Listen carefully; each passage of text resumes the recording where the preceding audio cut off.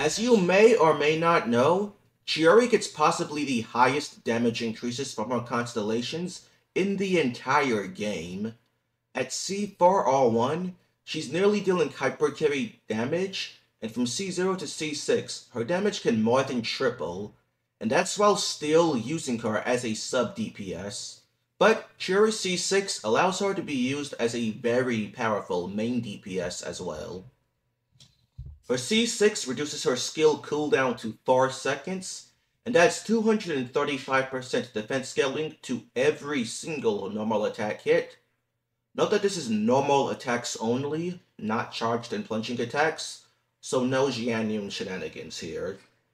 235% defense scaling on each normal attack is incredibly high, since Chiori can do quite a lot of normal attacks. A combo of E3N3D, E3N3 allows her to do 24 normal attack hits within an amount of fill time that gets her just enough uptime on the team buffs. N3D is the combo you want to do here, because it is a multi-hit, and the defense scaling is added to both hits, so you want to get to her N3 as much as you can. With the N3D combo, that's over 5,000% defense scaling on her normal attacks, resulting in incredibly high damage. And alongside that, since Chiori is being used on field, her skill hits will be doing a lot more damage than usual at the same time, since on-fielding her means she will benefit from buffs that she wouldn't from off-field. Furthermore, her cast skill does great damage. You are now casting it multiple times in the rotation, and casting it can reset her puppet attack patterns, potentially resulting in a few more hits. All these things combined make her damage absolutely incredible at C6. Now, what teams should you use with her at C6? You need C6 Goro, a third Geo unit, and a way to get shields. C6 Goro is her best buffer, buffing her damage by about 30%, which is really nice since he is on her banner. And since you are using C6 Goro, that's why you want a third Geo unit. Zhongli kills 2 birds with 1 stone, by being both the third Geo unit and the shielder. After that, you just need another buffer. There aren't too many options to buff a defense scaling Geo unit that does primarily skill and normal attack damage, but one good option is Yunjin, as she provides a Bennett level buff to normal attacks, and will have relatively low energy requirements with a 4 Geo team. You can also use Yelan instead, and she will work great with her own decent sub DPS damage, as well as a bonus damage bonus buff. If using Yelan, you could also use Yunjin instead of Zhongli, and rely on Crystallize for shielding. I wouldn't advise relying on Crystallize, but it is an option if you don't have Zhongli available. Another option is you can do Chiori, Goro, Yunjin, while using a shielder like Thoma or Layla. In these type of teams, as we can see on the charts, Chiori deals almost 3 million personal damage, and with better artifact substats than what I have calculated here, she can easily reach that 3 million damage threshold. That's insanely high damage, and she's even capable of front-loading a lot of that early into her field time. So C6 Chiori will be absolutely destroying enemies very, very fast.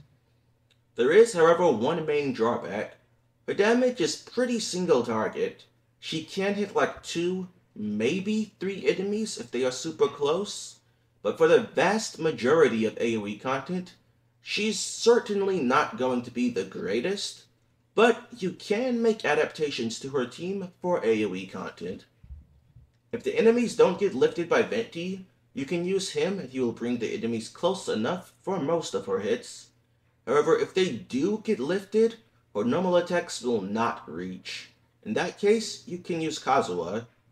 You might think she loses too much damage by using an Anemo grouper instead of a buffer, but even with just Zhongli and Goro plus G-Resonance for buffing, she still does over 2 million damage, which is more than enough for AoE content.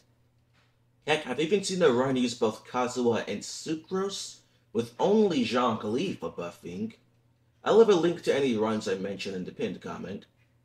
Another creative thing I've seen was using Ito as the 4th unit, and just on-fielding him when AoE is needed, then swapping back to Chiori for a single target or enemies that she can hit multiple of.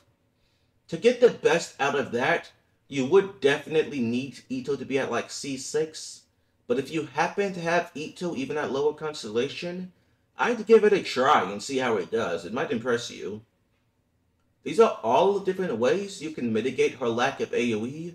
It certainly won't turn her into one of the best AoE DPS, but it is more than sufficient enough.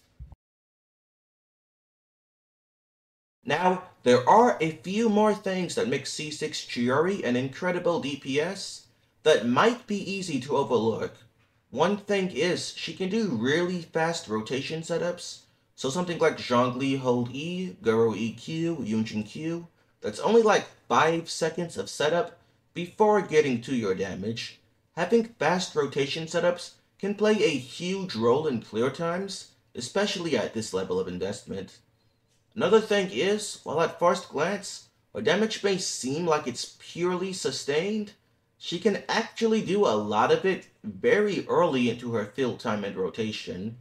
If we look at the damage that she deals just by the time she performs one full in-3 combo, that should be about 4 regular puppet hits, 4 hits from the C2 and C4 puppet, her burst, 2 A1 hits, 2 skill casts, and the in-3 combo. That's over 1 million damage already, and she has way more damage that she can still sustain throughout the remainder of the rotation. Lastly, Chiori basically gets permanent uptime on her Geo Infusion and the normal attack buff, since it lasts 5 seconds, but the skill has a 4-second cooldown.